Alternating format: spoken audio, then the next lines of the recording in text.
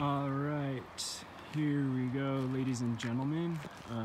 Here we are in beautiful Steamboat Springs, Colorado, and I'm gonna do a quick walk around. Well, it's gonna be kind of a long walk around and explanation description of my Chevy 1957 Chevy 3100 short bed. So the truck was originally purchased by the Sonoma Valley School District down in California. It has had 2 owners since then, making me the 4th owner. It had undergone a restoration sometime probably in the mid-80s, and it was a nice looking truck when I got it, but it had a lot of underlying issues, rust and whatnot, that I knew it had. But so the first thing I did, we did a full frame off restoration on this truck. Cut out any and every little bit of rust and welded in good sheet metal the right way, butt welded, hammer and dolly work. So you've got all new cab corners, new hinge pockets, new fender thirds, whole new floor inside of the truck, sections of the firewall. Just, you know, the rust wasn't terrible. It was just typical for one of these trucks. And it's all gone now. And after that, we took and epoxy primered every single part of the truck. It was painted, disassembled, so we could coat all sides of all the parts correctly. So you've got an epoxy primer everywhere. And then we have our paint, which is a single stage PPG. Tartan turquoise is the blue, and Bombay ivory is the white. Like I said, the whole entire truck was painted disassembled, so we got paint everywhere. And the frame subsequently was stripped to bare metal. The frame was in really good shape. No real issues with the frame. We did a bunch of suspension work to the truck, so at the time I went through and you know, it's got tons of reinforcing, new subframes and boxing and all that done, and I'll touch on the suspension here in a minute. And then the frame also got, and all the suspension components were coated, epoxy primered, and then coated with a satin black urethane automotive paint. And then, so moving on, oh yeah, got a bunch of new chrome on it, grills, bumpers. I did the light surrounds in the Bombay ivory also. Those are modern H4 beams. The emblems are the original emblems. And let's see, let's move on. We'll go ahead and bear with me here for a sec. Okay, moving on into the engine bay. What we have here is a Chevy LS3 mated to a TR6060R manual transmission. The engine is out of a 2012 Chevy Camaro. I think it had 30,000 miles on it when it was pulled, so we've got about 33,000 on the engine now. Went ahead and put in a new GM clutch, pressure plate.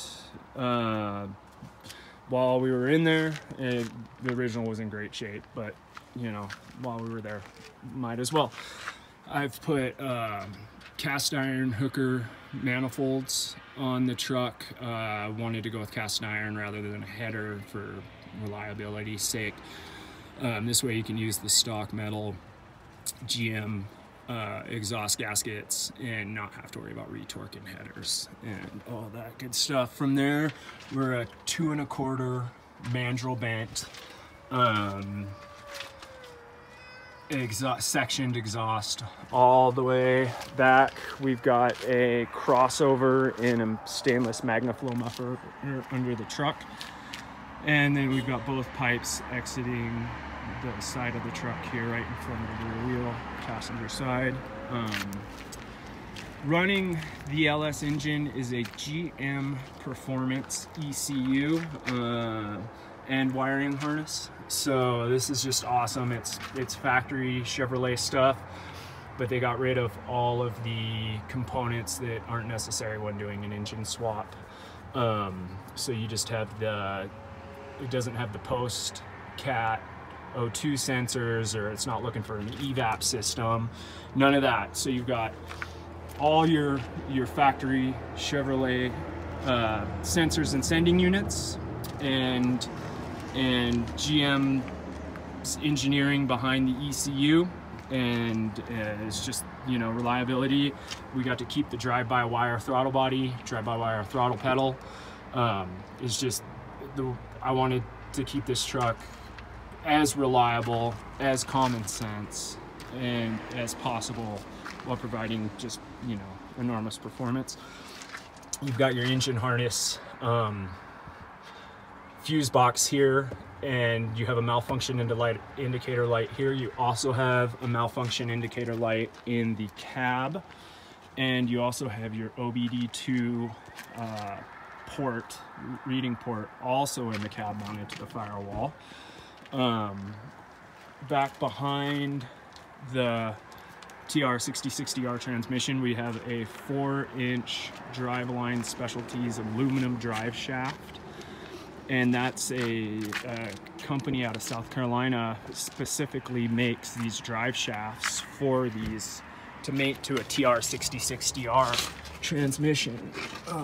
Probably get a better look at it from the other side actually, but there it is. And that goes back to an Ford 8.8-inch rear end that has Ford Performance Racing carbon fiber LSD unit in it. Awesome setup. It doesn't bark at you when you go around tight corners. It's a nice smooth LSD that just, it lays 2 strips of rubber when you want it to. And moving on, let's go to the brakes. I've gone ahead and moved the brake booster and master cylinder up here to the firewall. Originally they were down on the frame. It's just easier to service, easier to see what's going on. It has the correct proportioning valve for the 4-wheel disc brakes the truck now has. It's an awesome setup. The brakes work great. Pedal travels minimal, feels excellent, plenty firm, you know, stops great. Truck stops wonderfully with the 4-wheel discs. Let's see, let me look at my list here. What else do we have? The fuel system is a Mustang type 16-gallon tank, brand new, with a Walbro 255 LPH in-tank pump, and it's running I believe 3/8 diameter. I'd have to check, but I think 3/8 diameter Russell fuel lines, all 6AN fittings. It's running through a Chevrolet Corvette LS style regulator filter that returns and keeps the pressure, and it's just more, you know, off-the-shelf GM stuff, which is great. And did the brake suspension. So what we've done is I put a Heights independent, tubular A-arm independent front suspension on it. It's an awesome setup. You know, it's a Mustang 2 type front suspension, but it's specifically built for this chassis. The geometry's excellent, spring rates are great, ride height's excellent, and you know, so you've got a modern rack and pinion, 2.5 turns, lock to lock, and power steering, running off of the factory GM pump, so another off-the-shelf component, and if it ever gives you trouble. down to a rack and pinion, like I said, and then we put Bilsteins on the front, and it's got I think a 1 inch or 1.25 inch front sway bar, which helps stiffen it up and keep it flat in the corners. And then out back, I put in a No Limit engineering 4-link, which is really back. We have a No Limit engineering 4-link, which is, in my opinion, bar none, the best 4-link system for these trucks. They've got nice long parallel arms, great panhard bar, and also RideTech dampening adjustable, height adjustable coilovers. And those RideTechs, they're made by Fox, so, and Fox makes good stuff. Just awesome. This truck handles amazing. It's predictable, it's comfortable, it's stiff but not overly stiff. It doesn't crash over bumps. It's, you know, it's stiff but compliant. And I mean, you know, it handles really predictably. It's a dream to drive, and, you know, handles itself at speed, corners pretty well. I mean, you know, I'd never imagine a 57 Chevy truck would feel like this when you drive it. It's just a pleasure to drive. Puts a giant smile on my face every time I get behind the wheel. You know, everything's new. The brake lines are all new, fuel lines. I mean, just, you know, it's a new truck, literally, when it comes to the components. Out back to the bed, we have a reclaimed VG fur bed. There's a shop out in Seattle that reclaims old beams out of warehouses that are getting demolished out in downtown Seattle. So, you know, they're coming out of the, you know, 1900s, late 1800s buildings out there, and they take the VG fir, which I love, Doug fir, and they mill it, and that's what I like to use for my bed. All stainless hardware, of course, strips. You can see there's your fuel filler right there in the back. I use a, you can see how tight those growth rings are on that fur. That's really cool. I use a Daily Seafane teak oil to finish my wood beds. I really like that product. I've built drift boats, wooden drift boats, and that's what I used to finish the inside of them. And I mean, I fish, you know, winters through Washington winters. Just, it's a great product. It's easy to reapply. It's a soft coating, so, you know, you don't have to worry about it peeling or cracking or any of the stuff that a hard finish does. Every piece of body hardware on the truck is all stainless steel. Everything that, you know, the fenders are attached with stainless. The grills are attached with stainless. The bumpers, any non-structural hardware is stainless steel. Structural stuff, I always went ahead and did, you know, a hardened or a grade 8 or above. So, you know, your structure, but just any of the body, the fender mounts and bed mounts and all the pieces you can't even see, they're all stainless. So, chain, you know, the bed chains are stainless. Yeah, you've got the blue light, or the blue dot tail lights, which are awesome, and of course stainless. Let's see, what else is there outside? Yeah, aluminum radiator with an electric fan that is triggered from the ECU, so it turns on when the engine tells it to turn on. And then we also have an auxiliary fan out here that turns on when your air conditioner turns on, so that's mounted as a pusher onto the AC condenser. And this thing does not bat an eye when it comes to cooling. It just does awesome. I mean, I've been over multiple 8, 9, 10,000 foot passes. You know, went through a parade with my daughters, you know, for an hour and a half at 3 miles an hour, just tinkering along, and it totally just stays cool and doesn't even bat an eye when it comes to it. So let's see. All right, moving on to the glass. We have all new glass, all new weather stripping, all steel components is the name of the company that does the glass and weather stripping, or the glass weather stripping, sorry.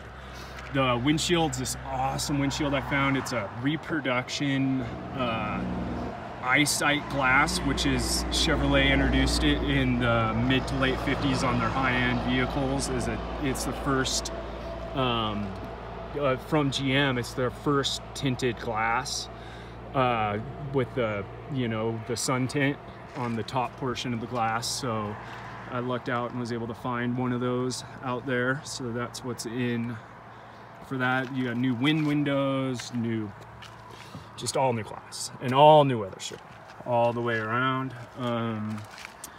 Your wipers are now electric instead of the vacuum operated.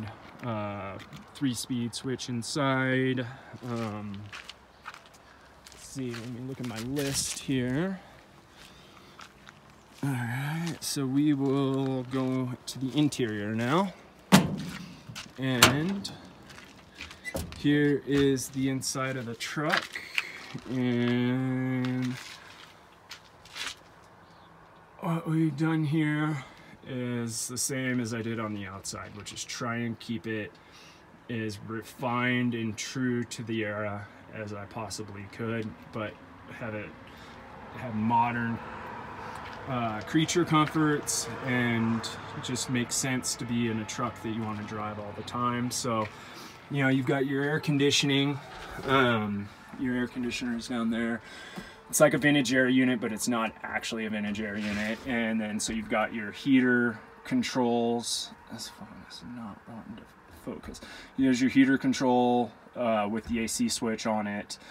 I do not like all right, back to the AC. I do not like the look of the aftermarket AC vents that you'll see on older vehicles. I can't handle it. It drives me nuts. So your AC vent for the passenger is here. Of course, you have your defroster option, and it works to get your AC out of there. And then what I've done is hidden away aimable vents best I could for the driver. They're here and here, and you take a step back and they just disappear. But the AC cranks, it works great, keeps the cab plenty cool. Heater obviously works. You got heated seats. Went ahead and did heated seats. The switches for those I have stashed right here, so you can kind of see, reach your arm back, and you got high-low switch on your heated seats. Your radio is an AM/FM Bluetooth radio. Looks exactly like the stock radio, but it's got Bluetooth capabilities and it's got an auxiliary input. Your speakers are behind the seats. You've got 2 8-inch, and the speaker boxes also house a couple of tweeters. Sound super good. You know, they're behind the seats because I wasn't going to put speakers anywhere you could see them, but they get plenty loud and the sound quality is pretty decent. You can see I went ahead and did 3-point belts for the driver and passenger, and then you also have a lap belt for the middle passenger. See your seat heater wires. Both the top cushion and the bottom cushion are heated. This fabric is a turquoise houndstooth that also covers the headliner, and the bottom line is I was gonna put a houndstooth in this truck, and I wanted a houndstooth that matched the exterior of the truck. You can see there's a little dirt spot right there. Sorry about that. The interior is a little grungy just because I don't have a vacuum, but it's is actually just a beautiful interior. It's got an ivory seat. You've got your tartan turquoise door card and Bombay ivory with a satin black dash and a satin black top half of the cab inside. You've got your electric wipers here. This truck has a hydraulic parking brake that is this button right here. You press your foot on the brake, pull the button out. There are parking brakes out, we're rolling. Put your foot on the brake, push the button in, you got your parking brake. It's a line lock to the front end, so if you want to do huge smoky burnouts, it's easy enough, and you could just undo it. Yeah, so the dash is a Classic Instruments factory reproduction style with a tachometer, electric speed sensor. It's sending out of the stock speed sender from the TR6060R. All of every one of these inputs is electronic input through from the LS. Everything works great, works like it should. Your headlight switch obviously is over here. Like I said, it's got the H4 beams in it now. I went with the stock 1957 Chevrolet steering wheel, and it's on a tilt. I did it tilt column that kind of doesn't really, you'll see it go, that was specifically built for this chassis truck right here. You got integrated self-canceling turn signals, and you've got a hazard button over here, and the horn obviously works. Down to your pedals, you've got Wilwood hydraulic clutch pedal in here, and then you've got your brake pedal, hydraulic with a sorry, you can see the floor mat's grubby there, but Wilwood pads. You've got your drive-by-wire throttle pedal here. I spent so much time looking at pedal placements of supercars. Not that this truck's a super, I just wanted the pedals in the right place. And this thing, you can heel toe it if you want to. I mean, not that you really are going to. I mean, I'm not kidding myself that it is a truck, but the pedals are in the right spot. You can heel toe it. It's super fun. You got your 6-speed manual shifter here with a Hurst lever. The shifter is, it turns the shift lever is mated to the top of the TR6060 transmission. It's this conversion that this guy does that it's just awesome kit. It turns the TR6060R into a top loader, and your shift, that's between first to second. You look out, it's just a nice, short, super tight throw. Just the shifter feels amazing on this thing. It's so fun to shift.